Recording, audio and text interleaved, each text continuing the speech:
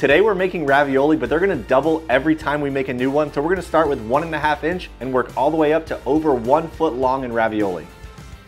All right, so we're making pasta right now with 144 eggs. I figure this should be enough dough to get us through all the raviolis from small all the way to that jumbo ravioli. We'll see how it goes, but based on my egg experience, no pun intended, this should be plenty of dough. So we'll get these cracked, get them separated, turn them into dough, and then we'll start rolling into the small ravioli and work our way up.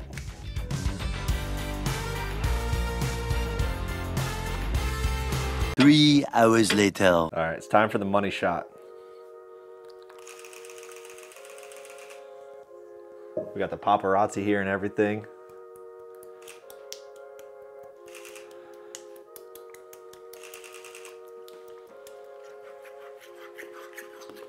This is like egg and pasta ASMR. Also too, I was just thinking, if you guys are really into watching me make, you know, fresh egg pasta and learning about different shapes, today we're obviously making raviolis. I think I was just saying that on the next video, I think I'm gonna do like a full-on, only making pasta, learning how to do different shapes. So stay tuned for that next video. We'll drop that one, hopefully after this video.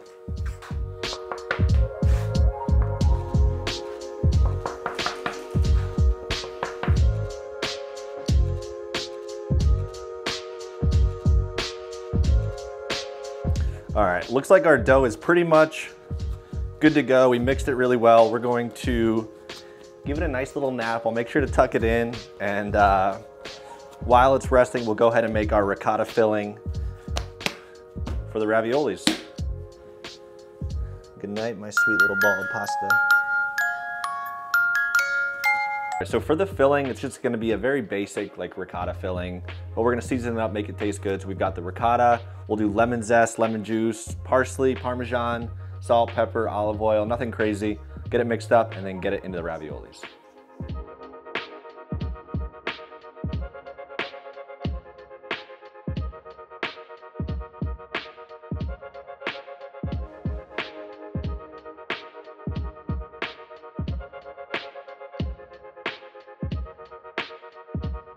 All right, so we got everything in here. We'll start mixing it around. And I'm kind of realizing that this might not be the tool for the job, or maybe I just needed a bigger bowl. So we're gonna get rid of that. Let's get in here with our hands. Yeah, your hands are the best tool. So now that we have our ricotta filling made, our dough is rested. So this is gonna be the first mold that we're gonna use. And this may look big. I said we're doing small ravioli, but we're only gonna do the center mold in this ravioli. So this is truly gonna be a very, very small ravioli. And then we'll keep doubling it and seeing how big we can really get it. Hopefully it's a giant ravioli bigger than my head. And this is probably gonna be way too much dough anyway for the single ravioli, but we've got a lot of ravioli to make, so I'm sure we'll use it in no time. So as I'm rolling out not only the pasta for this ravioli, but for all of them, we're gonna make sure to go pretty thin with the dough, just because we're gonna have 2 layers of dough for the ravioli. So we wanna make sure it's not too much pasta. And we'll kind of keep that going through the whole series of ravioli here today, of keeping the dough nice and thin so we get a nice, beautiful ravioli. All right, so now that we have our dough sheeted, you can pretty much just see my hand right through it. You can see the table through it, so we know we are at the right thickness. And I also cut off too much pasta just for the single one. I'm used to making more than one tiny ravioli at a time, but that's good. We've got a lot to make, so I can use this in the next one. So we'll first take a nice little square here. And that's more than I need, but I want to account for like being able to get in the divot there to make sure that we can get it really filled. And now I'll show you how we're going to fill this, and we'll just keep scaling it up. And it's kind of the same process throughout the whole thing, so nothing really changes. It just gets a lot bigger and a little bit more difficult.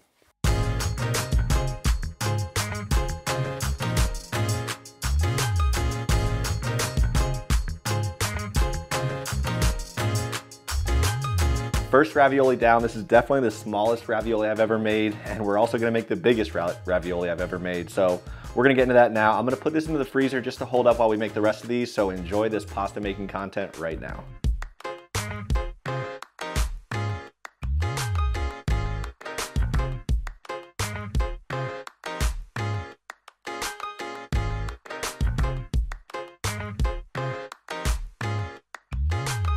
All right, for ravioli number 3, I'm gonna have to make a lot of these by hand without any molds, but I do have this mold. It's a pumpkin mold, and it is fall here in Pennsylvania, so we're gonna kind of stay within the season, make a giant pumpkin ravioli, and it's kind of almost the perfect size for ravioli number 3.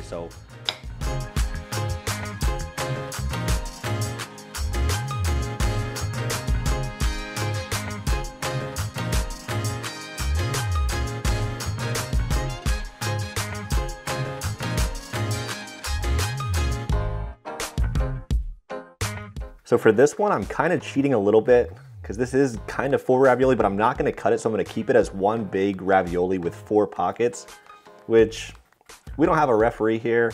I'm the referee and I'm saying it counts.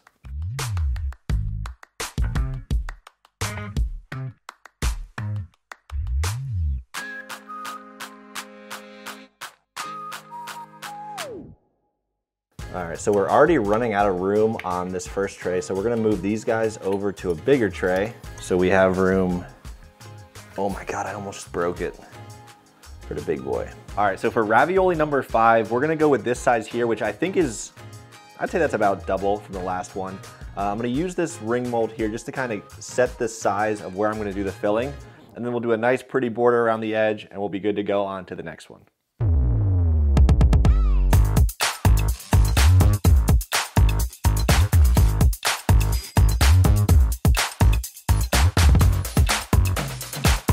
All right, so for ravioli number 6, I had to start kind of getting a little bit creative because I only have so much room to work with and I'm making them by hand. So we're gonna make a long ravioli for this one. It should be kind of fun. I've never done it before. It's gonna be like a very long rectangle. We'll see how it goes.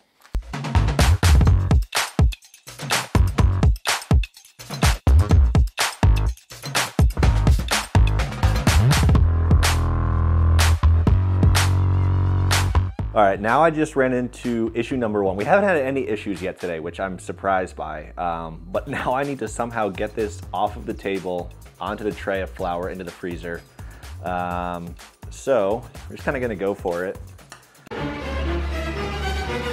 All right, so for ravioli number 7, which is I think the final one we're gonna do today, it may not be actually bigger in like diameter and things, but it's gonna be much bigger in filling, and we're also gonna put some egg yolks in the center of the ravioli, which makes for a really, really delicious dish and a nice little, you know, egg ASMR, egg porn action, which is always nice to see. So we're gonna make a little center well here with ricotta, then we're gonna pour in some egg yolks, top it off with the final sheet of pasta. We'll be good to go, and we'll start cooking. So we wanna build a nice little wall of ricotta. We'll do it maybe just a little bit on the bottom too, just to kind of protect them. So I'm gonna do it very gently.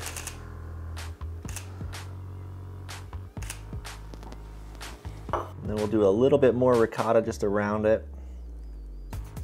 You don't have to put any on top. I just kind of like to, just to protect it a little bit more. So we'll go ahead and put our top sheet on very gently. Doesn't look the prettiest right now, but we'll get it there, don't worry. And then we'll go ahead and trim it up. Get it in the freezer just for a couple minutes to set up, and then we'll go ahead and cook this bad boy up. All right, another challenge, just like on the last one. We gotta figure out how to get this off. Messed it up a little bit, but we can fix it up. That wasn't that bad, actually.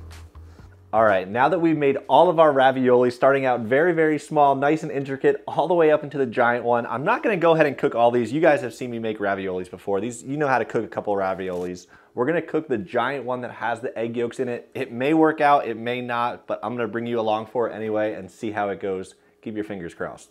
Oh, I smell it. All right, so this is finally the moment of truth. This is the part I'm most nervous about, is cooking this, getting it out of the water without it breaking. We're just gonna go for it. We'll serve it up with a nice little tomato sauce, crack it open and see how we did. I'm so nervous. Here goes nothing. We don't want like a rolling boil just because it's so fragile and everything. We want a nice low simmer. Let it cook for a couple minutes and then we'll get it back inside. All right, now we're gonna try and carefully get this out without breaking it into the pan with some butter. And we'll go back inside and get this finished. It's looking really good. All right, so we're back inside. I got a little bit of butter and pasta water in the pan, and if you can see, we do have a little bit of a crack in the top layer of the dough, which, listen guys, this was our first time doing this.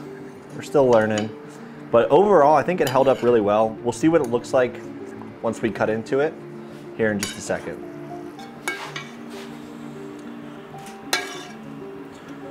We'll put a little bit of sauce down.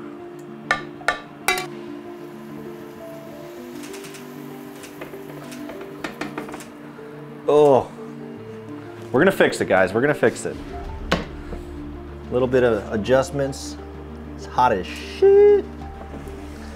But overall, not bad. We're gonna cut into it now and see what it looks like on the center. There should be some nice, runny, creamy egg yolks right in the middle, and then all that delicious ricotta.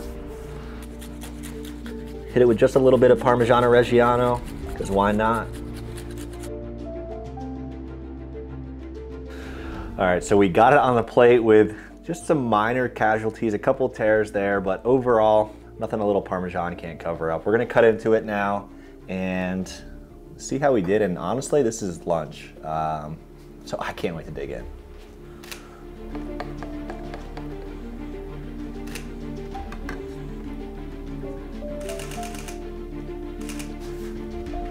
Nice runny yolks in the middle there.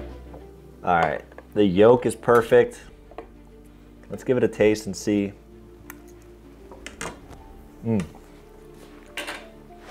Yeah, I mean, it's really good. Usually you wouldn't do like a raviolo that has an egg yolk in it. You wouldn't serve it with a tomato sauce. That's all I had. And honestly, the focus today was just making on a lot of different size raviolis. And I think we accomplished that. I'm gonna eat this whole thing now and take a nap. I'll see you guys in the next one.